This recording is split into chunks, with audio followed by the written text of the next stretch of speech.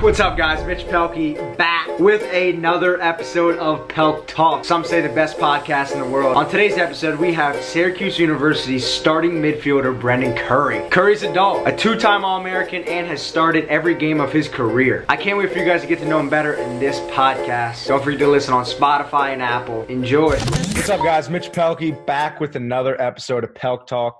Today, joined by Syracuse starting midi, Brendan Curry. How you doing, Brendan? Doing good. Good, man. Where you at right now? You in Maryland? Yeah, I'm at my house, chilling in my base. What have you been up to? Nothing much. I'm actually watching Billions. That's kind of what I'm doing. I'm on episode 10, season 1. There you go. You keeping the stick in your hand? Yeah, got a little setup in my backyard, so it's pretty much what I've been limited to. But yeah, you missing the guys at Syracuse? Yeah.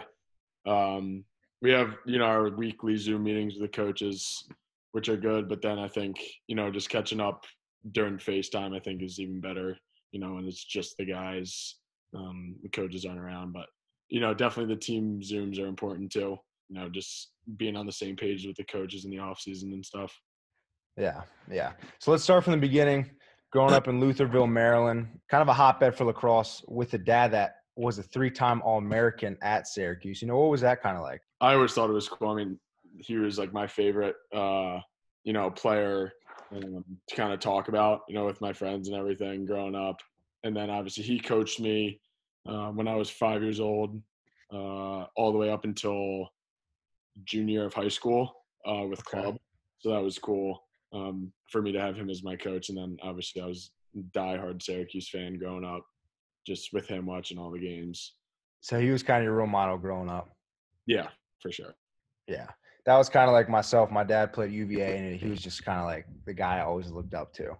Helped me out whenever I needed it and everything. Yeah, my dad said he knew your dad when I told him I was doing this. Oh, really? Yeah. Oh, that's sick. Yeah. That's awesome. Wait, so Desco was actually an assistant coach when your dad was on the team, right? Yeah, he was an assistant. Yeah. No, was he like offensive coordinator? I think he was defensive coordinator. He played defense at Syracuse, so he was a defensive coordinator. It's pretty crazy how he's been there. That's so weird. Does he ever talk about stories about him and his pops? Yeah, he actually said my dad's first practice. My dad was used to play attack in high school, and they were doing one-on-ones, and he picked my dad out of the attackman because it was like my dad's first practice. And he was like this like big recruit, so he was like, all right, let's do a one-on-one for Max. And my dad was like, okay, like just gonna like toast him, and Desco just back checked him and the stick went flying. Welcome to Syracuse. So I was like, oh my God, that's awesome. That's funny. Your pops, I never forgot that. Yeah, definitely not. So growing up, did you play travel ball? Yeah, I played for Lutherville or Towsontown. Towsontown? Yeah, so it was like Towsontown, Lutherville, Cockeysville, just like all the towns right outside of Baltimore and Baltimore County. And that there was no club, so we'd just play, like every Saturday we have a game against like Lutherville was our big rival back then. So then did you kind of graduate towards playing with FCA? Yeah, FCA started when I was going into 8th grade. My dad and Coach Kelly at Calvert Hall were the two coaches. So you played with FCA throughout your whole high school career? Yeah, up until junior year. So then you attend Calvert Hall. Was that kind of like a hard decision to make? Not really. I mean, that's kind of where I wanted to go. Like growing up, I would always, be at the Kelly's house or go to the Calvert Hall games on Friday nights. So that's where I always wanted to go. So that relationship with the Kelly family, that kind of started at a young age. Jacob was actually on my first ever lacrosse team. Really? We were on the navy blue team for Towsontown. So we still have pictures of me and him playing when we were super young. And then there was a soccer team. I think I was maybe 7. Jacob was 6. And then Daniel was like 4. And he played on the team? We were all on the same team. So yeah, it goes back. So kind of getting to Calvert Hall, kind of that powerhouse school. Were you ever nervous in that first fall? Yeah, I mean, I was definitely nervous, and the tryouts. I remember soccer tryouts my freshman year. I was nervous, and that wasn't even close to as intense as lacrosse. And then there's like 150 kids out there for lacrosse, and it's just like all these guys who, you know, you grew up for the last like couple years. Like when I was in 6th, 7th, 8th grade, you know, they're still there as seniors, Timmy Kelly and them. So it was just cool being able to try out, but definitely super nervous. So kind of keeping it going, and senior year, you guys end up winning your first championship since 2012. What was kind of the difference between that season and the 3 years prior? We were so close those past 3 years, but we just couldn't really like get over we made it to the quarterfinals, which is like, I think the top 6 teams in the league, because the first 2 get a bye. So then like 6, then 4 plays 5. And we lost in the quarterfinals every single year, my first 3. And then we actually didn't lose a game in the MIA my senior year. That was, you know, like very few teams done that. So that was pretty special that we got to do that. I couldn't really even pinpoint one single thing, but we were just so deep, I would say. Like So we had deep. 2 really good lines. The Mitchells came in that year, which boosted us a bunch, and they're really good. And we just added a lot of depth to midfield. Jacob won the Markland C. Kelly Award, so he obviously was a stud that year. And then, you know, we just had so many guys that, you know, are still killing it today. You miss those days at all? Yeah, definitely senior year of high school is a blast. The peak, yeah. Yeah. So what was it like having Scotty Rogers as your strength and conditioning coach? You know, you kind of see his like presence on social media and everything, just a wild guy. Was he this kind of the same way in the workout room? Yeah, I would say he's different in person than he is on social media. He's definitely an acquired taste, but he's the man. And, you know, once you get to know Scotty and once he has your back, there's really no going back for him. He'll be your biggest fan for, you know, until, you know, you stop playing. But he's a great dude. He's just really good leader, and like taught me a lot my senior year about, you know, how to be a captain and everything, which is something I'll never forget. And just like how influential he was in the weight room with Jay, but definitely like leadership and just like having that presence every day in the weight room. I mean, just through social media, seems like an influential guy. Kind of going more towards your announcing side.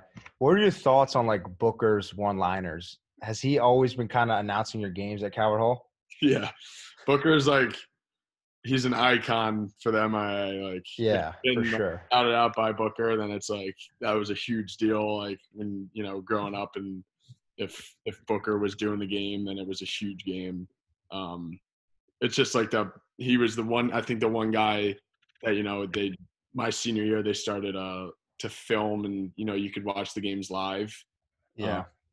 And we'd always go back, and, you know, if you had a goal or something, you'd always go back to see what Booker had to say about it. And yeah. if it was hilarious, it was always the best getting shouted out by Booker. I know. I was actually watching some video the other day. It was like best Booker's one-liners of like 2012. Oh, yeah. And he said some heinous stuff. Yeah. I actually just talked to him, or like right after the season ended. My parents are pretty good friends with him, so he just called me up, seeing how I was doing, and he's just always hilarious. Just will always put a smile on your face. I know. One of my favorite things is when he did like after math or like after school with Sauce. So funny. Sauce is so dumb. It was so funny. That is a hilarious video. But so kind of going towards the end of your high school, what was the recruiting process like for you? Pretty tough at first, honestly. I was pretty injury prone. My freshman and sophomore year, I was just so skinny and tiny. Yeah. Broke 3 ribs, 2 concussions, always spraining my ankle or something. Broke my foot. It was actually, so, you know, Maverick Showtime? Yeah. It was like, my dad was coaching it, so I got to go play. Probably wouldn't have even gotten invited. And then my first practice, I'm so nervous. It was like my freshman year going into sophomore year. So there was all these kids already committed. I remember Lucas Quinn was going to Syracuse at that time, and he was there. Mm-hmm. Ian Laviano at UVA. So there was like all these guys, and first practice, I break my foot. Like literally like 2 hours into getting there. And my dad's just like, oh my God, are you kidding me? Like, drove all the way to Connecticut, and then I just am staying in the dorm. Luckily, I roomed at Maverick Showtime with Owen Siebold, who ended up being my best friend at Syracuse and my roommate freshman year. And we didn't even know each other going into Maverick. Wow, that's funny. And he was like, yeah, like I really want to go to Syracuse. My dad went there. I was like, yeah, me too. Like, that's where I want to go. My dad went there too. And our dads they played together. And they were both really? at Showtime. Yeah. So it was just Wow. a crazy turn of events. But yeah, so broke my foot there. And then I didn't really grow in my body until like late junior year. But I'd committed to Penn late sophomore year. I thought that's where I was going to end up. And then it grew a little bit. And then Syracuse ended up reaching out. And then it was kind of a no-brainer from there.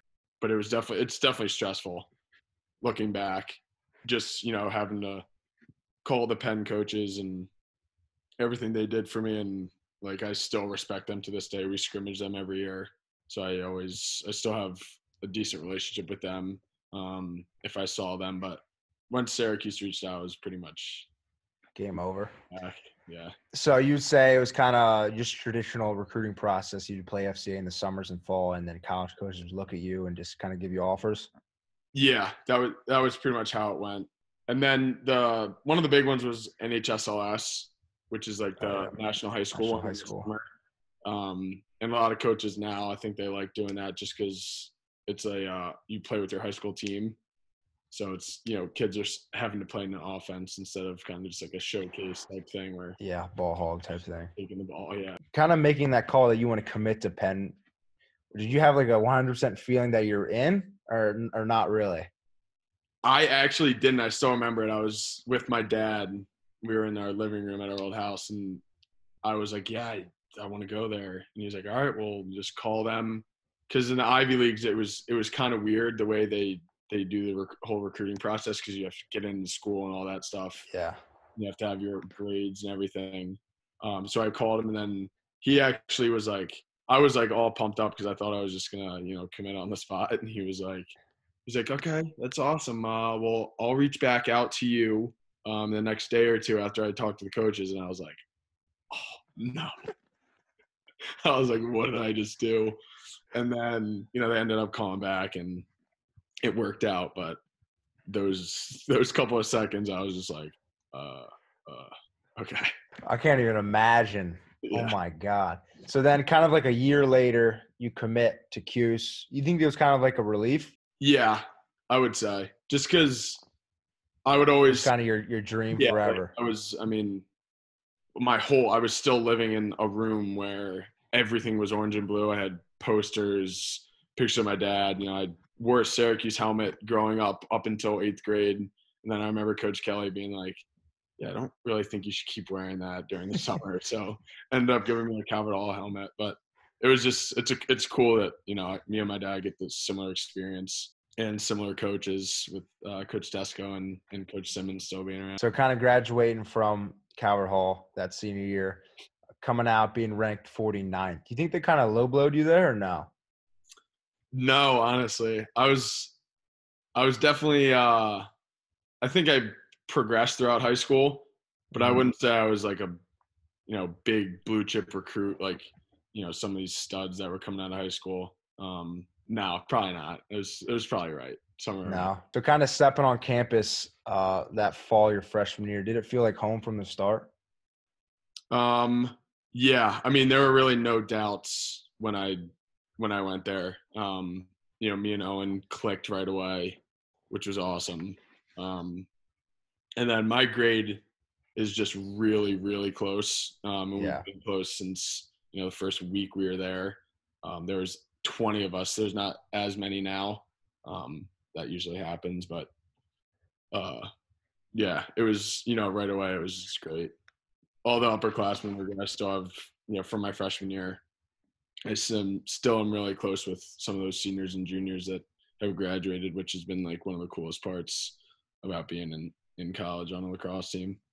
Yeah, that's awesome. So that first fall, like I said, what was kind of like that first aha moment like you said, that story about your dad. What was kind of like your moment? Like, this isn't high school ball anymore. I got to step it up. I don't know if there was a specific time because my fall my freshman year actually got cut short because we had the mumps. Really? Yeah. So we wake up one morning and it's like a week or two into fall. So like we had been doing like sticks and skills and stuff, but nothing like crazy. And we wake up on like a Saturday morning and my roommate had this like giant thing on the side of his face. So we're like, what in the world? And then we go in the locker room and another kid has the same thing. And we just thought it was like a swollen gland. And we were like, that's so weird that they both have it, but like no one like thought anything of it. So we like go watch film, end up having practice.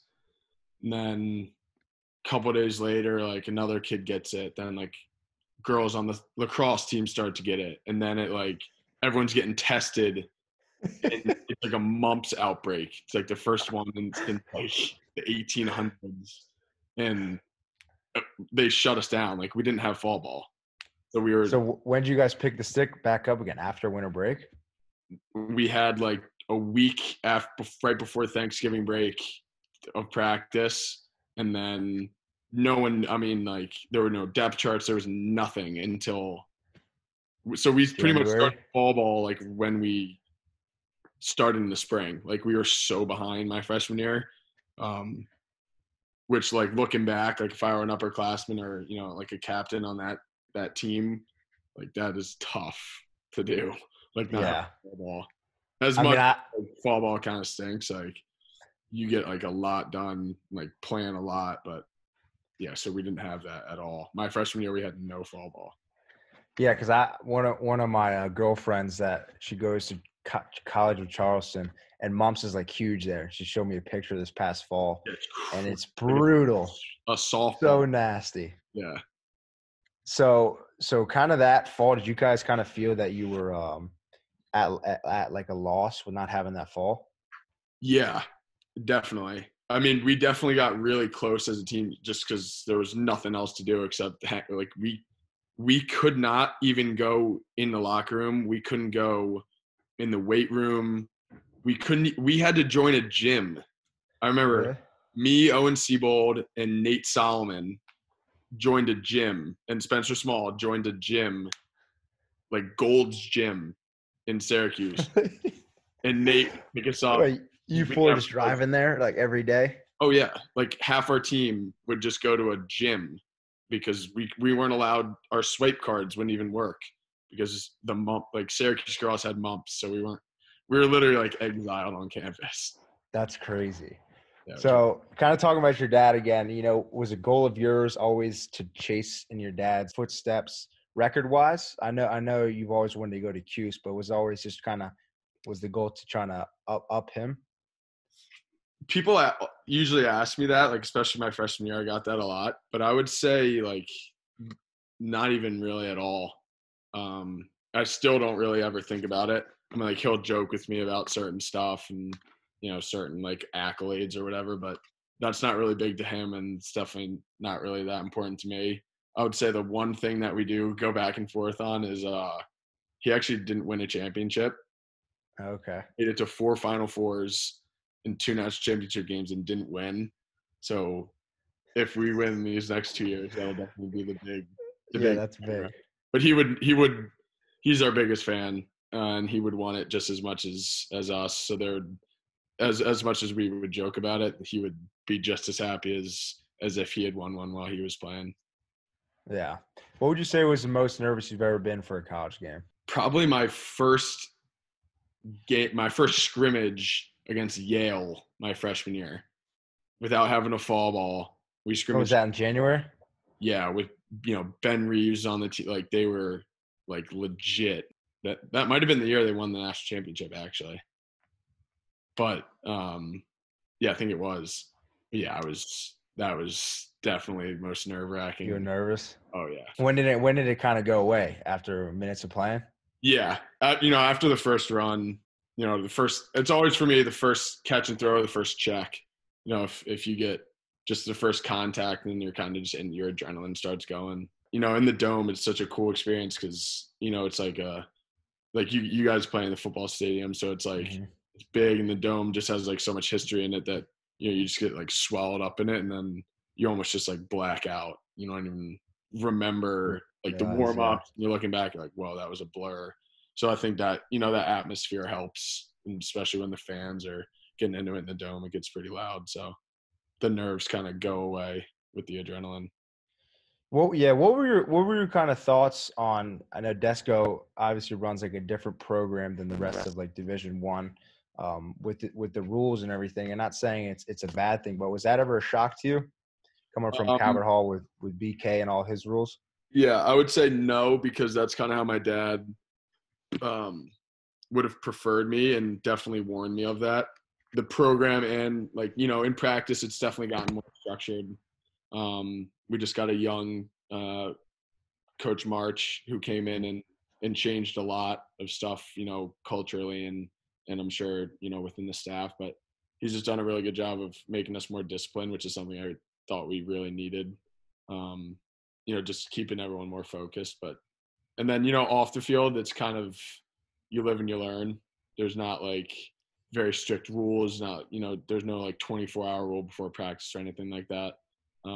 So they make you grow up really fast, and, you know, some kids get swallowed up by it, and, you know, it's tough for them to turn back once they get into the habit of some things. But, you know, if you really, because they do care about you, and, you know, Coach Simmons is director of lacrosse operations, but he's actually like much more than that to a lot of the players. He's someone who you like go talk to. He's like the disciplinarian of off-field stuff. Yeah. So, you know, once you have a really good relationship with Coach Simmy, he just teaches you a lot about on and off the field stuff, which has been huge for a lot of people. So hitting that OT game winner against Duke last year, how surreal of a moment was that for you? Yeah, that was awesome. I was actually, I like thinking back on that game, I was, I think, like 0 for 11 shooting. Oh, the whole game? Oh yeah, before that. And I was just like, I was melting. Like, I could not hit the broadside of a barn. That like, actually, I don't even think he made a save. I just think that Couldn't hit the cage. I just literally was just spraying the ball. And I remember Austin Fusco, who, you know, one of my best friends, and he was a captain, 2-year captain. He's just a great dude. Just kept looking at me and be like, keep shooting, keep shooting, keep shooting. I was like, all right. I mean, if you guys want me to. And then first overtime, we score, I took a shot lefty underhand, and it went right into the goalie's stick. And they Really? up the left side, went running down. I literally had my hands on top of my head, was watching the play happen, and Drake Porter made a sick save, and I was like, okay, thank God. And then it literally was a blur. Like, I don't even know why it ended up down at their like bottom side of the field. Like, I've never, like, it was like me and Nate almost switched spots. Like, he was on top as a midi, and then I ended up to the right. I've never creased over in my life before, so I don't really know where that came from or why I did that. But I know. I remember watching, and I thought you were going to shoot it off the initial catch. Yeah, it was literally a blur. Like, I've never done that move, like gone underneath that goal line extended, since like maybe 7th grade when I played attack. So would you say you're a bigger Orioles fan or Ravens fan? Ravens. For sure. Yeah. Oh yeah. Diehard Ravens fan. Orioles kind of suck. So. I mean, what's it with like the Baltimore guys? And I mean, we got obviously a lot of Baltimore guys in our team, but it's just like they love it. Like, oh yeah. What's the deal? You know, we have 2 Baltimore kids on the team. Me and Basil Aburn. We get crapped on the whole season just because we're so obnoxious. Like, I'm always wearing my Lamar stuff. Baz is always wearing his Raven stuff. So it's like, we have a lot of Giants fans too, and they're obnoxious. Brett Kennedy, huge Giants fan. It's funny just to see how all the different teams, but I remember when we lost to the Titans, we had everyone over at our house, And there's just videos of me and Basil just Yeah. Everyone was night destroyed. was just ruined. But Yeah. So I was kind of doing my research and saw on your SoundCloud you used to make SoundCloud mixes. yeah, Is that something you'll get back into or no? I don't know. Me and my friend Wade Alzer used to do it all the time. And then me and Jacob used to do it for Calvert Hall, but I don't even know if I know how to do it anymore, if ever. So I must have been really bored back in early high school and middle school. I mean, SoundCloud's like a big thing at Q's. You got like Scanlon rapping. What are your thoughts on him rapping? Yeah, actually, I don't know if he put anything new while he was at Syracuse, but it's definitely No, funny. he put something out like 7 months ago. Oh, did he? Yeah. We had 2 kids so this other kid who's actually not on the team anymore, but he used to make rap and we would play it at, like a party or a pregame or something. And he would it would make his day. He was a freshman, so we'd put it on and he would be so happy that his song was playing at the pregame with the whole team. But yeah, that stuff's always so funny. So kind of fast forwarding for next season, is the mentality different? Not being able to, obviously you guys, when Corona happened, you guys were ranked number 1. Is the mentality any different coming into next year? I would say we're kind of used to having, I mean, as you know, Ohio State, but, Syracuse always has a spotlight on them, big school, big program. So, we're kind of used to that, but obviously we haven't been number 1 in a while, especially, this group of seniors and juniors and so on. But I think it's just more excited. I think, throughout the country, I think everyone's just going to be more excited to play lacrosse, which I think will be a good thing. I can only imagine you guys will be the exact same way getting back.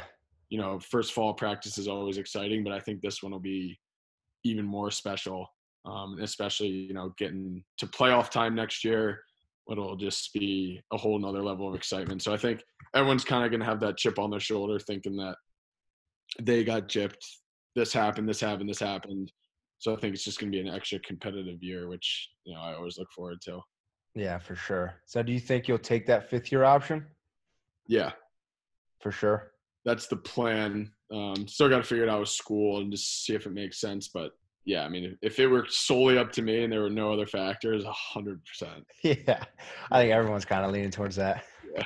So what are the plans for after college? Is it straight to the PLO? I have no idea. I'm a real estate major, so trying to do some internships with that. Probably won't happen this summer just with everything getting canceled so fast. Yeah. But, yeah, a bunch of my dad's buddies do real estate, so that would be the plan there, and then see what happens lacrosse-wise. So maybe real estate and then PLL in the summer? Hopefully. I mean, that would be cool if that all ended up working out. But yeah. You think you would ever want to go back into coaching like your pops? Yeah. I think it would be cool. I think it's a lot more serious now coaching it than, when my dad was, I think he coached for Loyola for a little bit and then in the MLL. But I think it's more of a time commitment now to be like a grad assistant and then also like a full-time job. But again, like if there were no factors, I would 100% want to coach, and who knows, maybe, when I get older, if, certain things work out, I can coach a high school team or, I would definitely like to coach like youth, if I have a son or a daughter and who wants to play lacrosse. Sweet. I like that. So kind of rolling to our last section here called Quick Talk. So I'm going to hit you with like a quick phrase and hit you with a quick answer. You ready? Yep. All right. Food. Chicken wings. Biggest hack. I don't even know what that means. Biggest hack. Biggest guy that hacks you up in Brett Kennedy. Okay. Biggest chirper. Brett Kennedy. If not Syracuse, then. Can't answer. Not Calvert Hall, then. No answer. Okay. Mid-caps all the time or only on the field? Only on the field, strictly. Definitely. Yeah, for sure. Would have Calvert Hall four-peated this year? Yeah, no doubt. Best college memory? Carolina freshman year. Best teammate you've ever had? Austin Fusco. Funniest guy on the team? Jake Fopp. Okay. Syracuse Lacrosse? Coach Simmons. You're 21 now. Where do you see yourself in 5 years? Back in Baltimore, hopefully working. Sweet. Well, thanks, Brandon, for coming on Pelk Talk. I really appreciate it. Where can the fans find you at? bcurry16 on Twitter and Instagram. I really appreciate you coming on, man. Yeah, it was fun. I enjoyed Sweet. that. See you, man. So yeah.